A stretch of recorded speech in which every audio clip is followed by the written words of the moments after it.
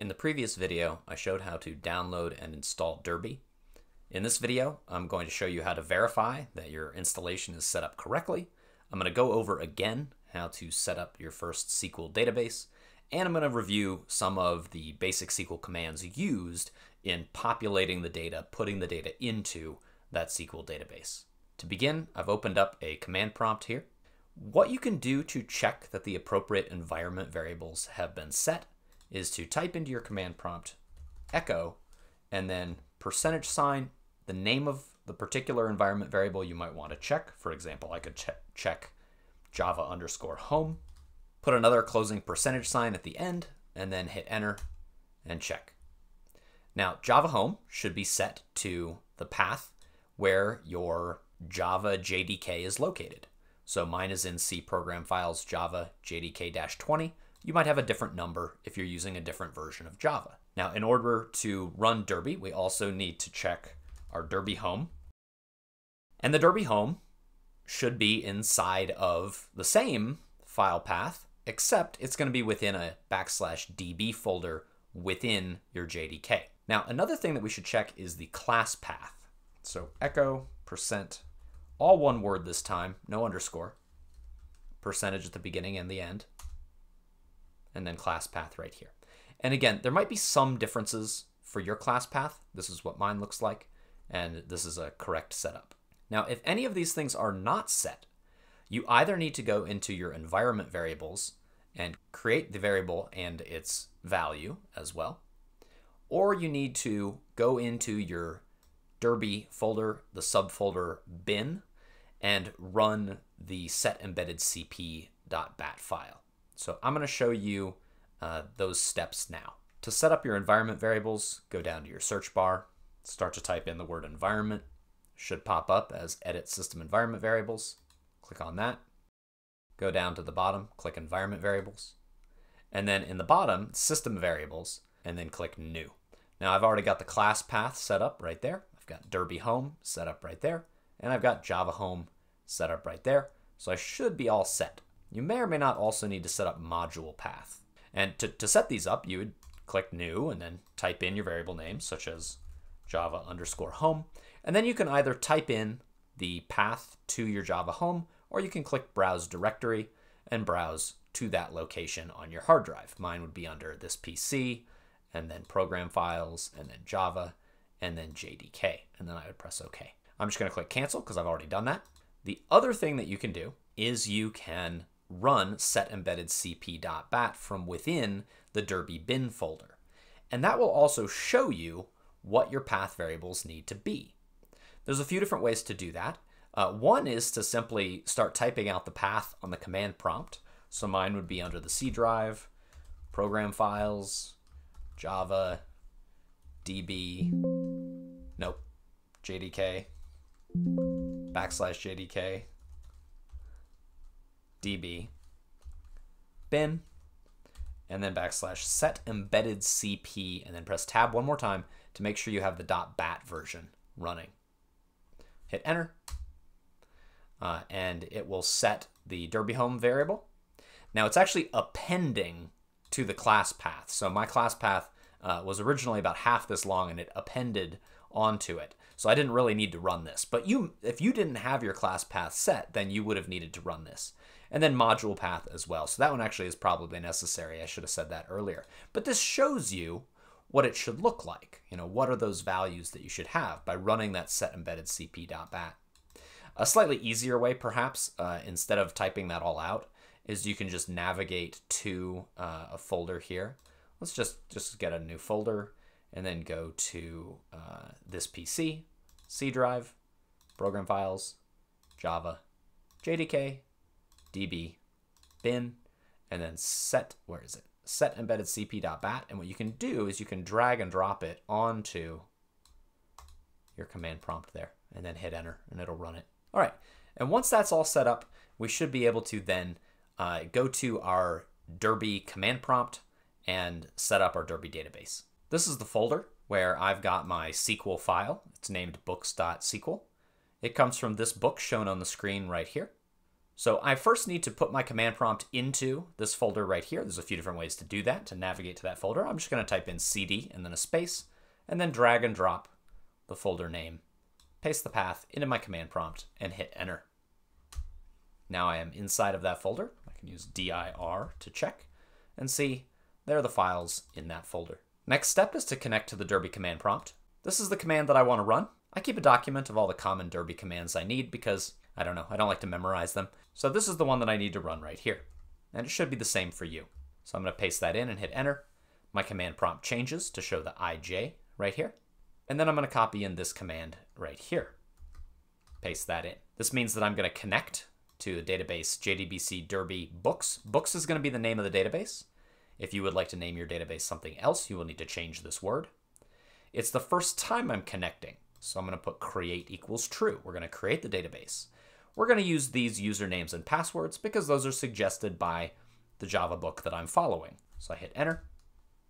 Nothing appears to happen in the command prompt, but in that folder window, we can see that a books folder has been created and a derby.log. You shouldn't ever really need to mess with either of these. Potentially, you might need to read the log to see if there's error messages there. Now, our database has been created, but there's no data inside of it yet. To put the data inside of it, we need to run some SQL commands. Those SQL commands are going to be found inside books.sql. I'm going to go ahead and open it up with Notepad++. So this is a glimpse as to what it looks like, and I'm going to go through some details of these SQL commands, but the brief version is that we're going to create 3 tables, author ISBN, titles, and authors. I've got a particular color scheme here. If you go to settings and then style configurator, I use deep black right here. It's a high contrast color setting. I like that. It's easy to read for me, and I also increase the font size and use global font size. But you can use any text editor you want. To run that file, I'm going to type in run single quote or apostrophe, the name of the file, books.sql, SQL, closing apostrophe, semicolon, hit enter. And it just scrolled through and just executed all those commands, and the database is now populated. I can do a brief little check by running a particular SQL command, select all from the authors table, semicolon, and hit enter. And we can see our authors right here. All right, our SQL database is all set up. To get out of the Derby command prompt, we type in disconnect, semicolon, exit, semicolon, and then hit enter.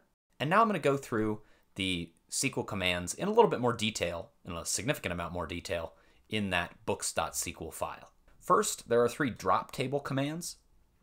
The very first time you run this, those are actually going to produce errors because there's no tables to drop. These are basically deletion commands. But the second time you run this is going to be really useful because essentially it's going to help reset your database back to the initial conditions specified in this file. So drop table and then the name of each table. SQL databases are organized into tables. You can think of each table basically as a separate Excel sheet. So like if you had an Excel document with multiple different sheets, you could think of each of those as a separate table. Here I create one of the tables, the one named authors, and this table is going to have 3 different columns in it. So 3 different column names are given. The author ID is 1, first name is the 2nd, last name is the 3rd. Author ID is going to contain integer data. First name is going to contain varchar parentheses 20, which is, if you're thinking in terms of Java, just think of it as a string. It's really closer to a character array of length 20. Last name, character array of length 30. And there's some other tags on this, such as not null. We are not allowed to insert a row of data into this table without specifying the author ID. Same with the first name, same with the last name. Now the author ID we're actually not going to specify when we insert data in because it's going to be generated as the identity. So the SQL is going to generate the author ID and make sure it's unique for us. Most tables in a SQL database are going to have a unique column, a column with unique values. And that's going to be referred to as the primary key of that table. So the primary key for the authors table is going to be the author ID. At this point, I should also note, capitalization actually doesn't matter in SQL. SQL is case insensitive. It does not care about your capitalization. Now there are conventions, and the convention is to capitalize the SQL keywords such as drop, create, table, not, null, int, identity, etc., etc. Next, create table command is going to create a table named titles. It's going to have 4 columns in it. Varchar 20, so it's a character array of length 20, character array of length 100, integer, character array of length 4 for the copyright year. That's what's just going to be 4 digits there. They could have probably made it an integer, but they decided to make it character array. All of these are going to be not null. The primary key is going to be the ISBN. This database is containing information about books, and the ISBN is a unique identifier for books. It's a unique identifier that is created outside of the database. The SQL is not going to just invent a number for it, right? That's going to be specified from the outside. Finally, there's a third table, the author ISBN table. This is a table that is going to be used to connect the information in the authors table to the information in the titles table, or what I think of as the books table right here. Scrolling up to the authors table again. Every author should be listed exactly once in the author table, no more than once. We're not going to duplicate any authors in this table. Every single row has a unique author, but authors might have the same first and last name, so we use the author ID to distinguish between them. Books, or we're going to call this table titles, may have the same title as some other book. Titles can actually not be copyrighted. So different books could have the same title, so we'll distinguish between them using the ISBN. Every single unique book is going to be listed at most once in the titles table, and hopefully exactly once. The author ISBN table is going to be used to connect the various books with the various authors, because a book might have more than one author, or an author might have written more than one book. So we have this one-to-many relationship between authors and books, but also between books and authors. So the author ISBN table is going to help express that relationship. It only has 2 columns, one column for the author ID and one column for the book ISBN. So if we have a particular book that has 2 authors, say, then the ISBN for that book will appear twice, once associated with the first author's author ID and then once associated with the second author's author ID. If we have an author who has written, say, 3 books, then that author will appear 3 times. That author's author ID will appear 3 times in this table, once for each of their books, once associated with each of those different ISBNs. The author ISBN table does not have a primary key. It just has 2 foreign keys. A foreign key is essentially a value that's going to be a primary key in a different table. It's a way of connecting information between tables.